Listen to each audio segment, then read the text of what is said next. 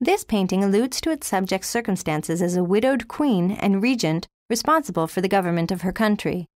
Traditional elements of Baroque court portraiture are evident in the curtain and in certain details such as the paper the queen is holding in her right hand.